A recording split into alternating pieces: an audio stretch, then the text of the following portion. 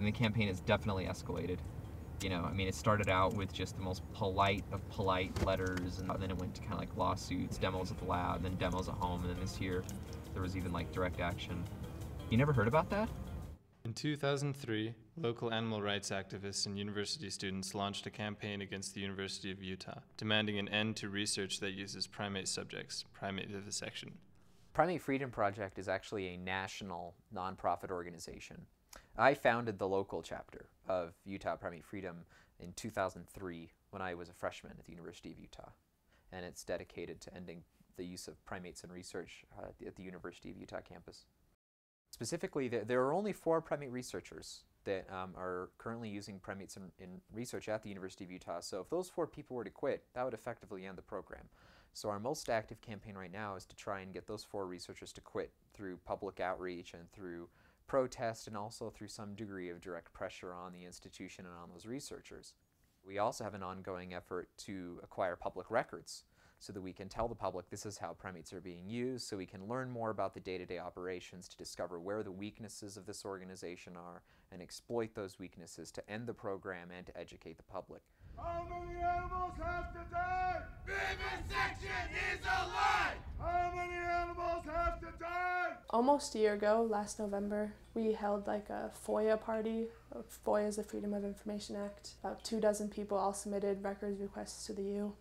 Well, I had a partial denial. They said that they would give me the titles and salaries of all of the employees at the research center, but not the names, which is pointless, because if you want to find out who's the one violating the FDA laws or regulations, the whole point is knowing who they are so you can hold them accountable. So we decided mine was a good test case, and we appealed that. We were denied again. We appealed it to the U one more time, and then we were denied again, and so we went to the State Records Committee. Half of their defense at the State Records Committee was talking about how I was horrible and untrustworthy and I was a terrorist. They didn't want me there, obviously, and I don't know. I would see the campus or think about going to class, and I would just have no desire whatsoever. They'd said some really terrible things about me. And then they gave us a partial denial, but I still couldn't have the names. The next step from here would be to district court. The next step after that is serving the other party, which we have 4 months to do. That deadline is in a week and a half.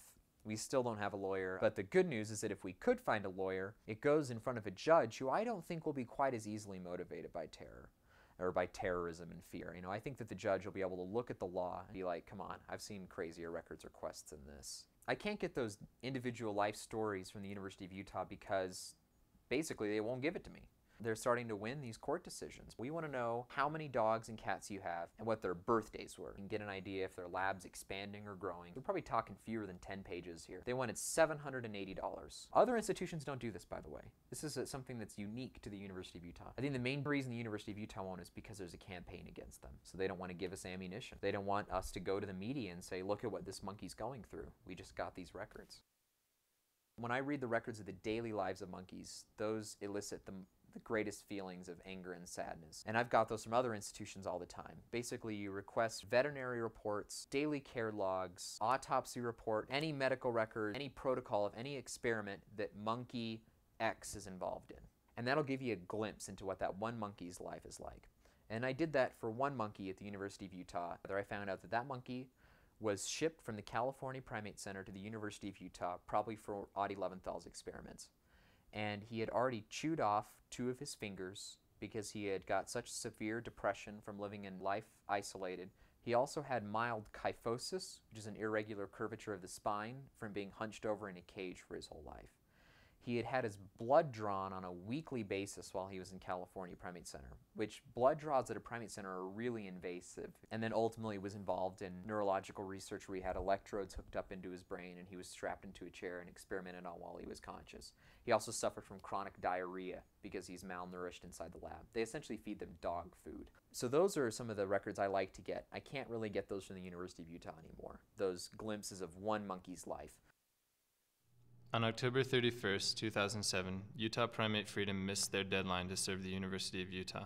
As far as animals in labs, I don't think it'll affect that one bit. The campaign against the U of U goes on, and it'll keep going on as long as there's primates there.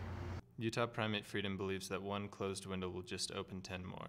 Utah Primate Freedom's most controversial thing we've done without question is the use of protesting outside the homes of researchers. Basically, we would go have a protest out in front of their house to let the whole neighborhood know what they did for a living, what kind of person they were, just so everyone was aware of what was right next door. Because a lot of people weren't aware and they were really glad that we were out there.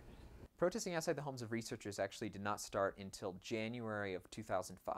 We used to do demonstrations on campus. We did a march on campus back in 2004 that like 85 people were at, actually. It was a pretty huge march. And it was great. You know, again, I think the general move went away from those towards more home demonstrations because people want to be effective. But after all those things continued to fail, after they refused to debate us, after the protests on campus failed to result in any sort of additional meaningful discussion on the part of the researchers, and after the University of Utah decided to lobby the state legislature to change the law against us, we realized that these sort of prescribed means of social change are doomed to fail. And that's precisely why the University of Utah wants us to do it. They want us to stay on campus. They want us to hand around our meaningless petitions because it doesn't come into conflict with their interests. They can keep vivisecting all day long while we hand out petitions. So we realized that we need to do something that they're really not going to like. The blood! The blood! The blood is on your hands! It's not just an institution that's torturing animals. It's not just the University of Utah or the Animal Resource Center that's torturing monkeys inside that lab, but it's also individuals like Alessandra Angelucci and Audie Leventhal. Those are individuals that are directly profiting off of the suffering and death of monkeys. We don't want them to be able to go home and at the end of the day and feel good about themselves. Like, we want to bring attention to the fact that what they do for a living is terrible, and we want everyone else to know about it. You know what, Dr. Lane is in Australia right now. He's in Australia? Yeah. Okay, would you like the leaflet and you can pass this along to him when you get back to Okay. town? Are you aware of what type of research he does with the monkeys?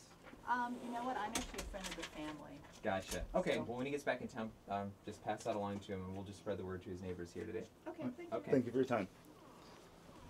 So we wanted to call attention to these people as individuals, as being morally bankrupt characters in our society, and the fact that we're paying their salaries with our public monies. We will never compromise! All your money! All your lies! We have no way of knowing what they're doing inside the labs. They're behind this curtain and we have no way of getting inside of it even legally. It's just really frustrating. It's like kind of the only way we have to hold them accountable for what they do.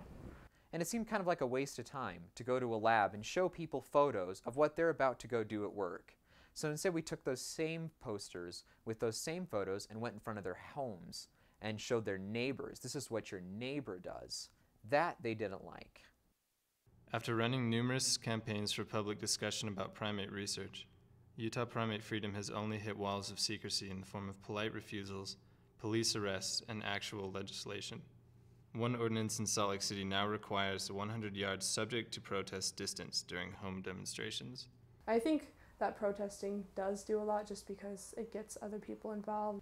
Audie Leventhal's neighbors are horrified about the kind of person he is. They don't want him in their neighborhood, even if not seeing results right away. I've seen it happen. One home demo and a primate vivisector quit. That's a pretty big deal. I think it could easily happen again if we kept the pressure on, especially Audie Leventhal. I think he's really easily winnable. So I just think that the more you can keep people involved and keep things positive, and more likely you are to succeed. I seriously think that it's hard for our movement to measure how many people we've turned away from the profession. I think there really are probably some people that have decided not to be vivisectors because they don't want to deal with this headache. I think that people should look to themselves to bring solutions to these problems and say, what can I do, or what can me and 10 other people do to create change? And I think the answer is, in short, get in their face. Yeah, some activist, no, I don't know who did it, no one does, but they vandalized like property that he owns. I really can't believe you never heard this. On 2 separate occasions. Like early this year, like around February or January was one time, and then like around May or June. They like smashed windows, glued locks, spray painted, vandalized his jacuzzi in one of them. I can't believe you never heard about that. That really surprises me. This was just this year, yeah.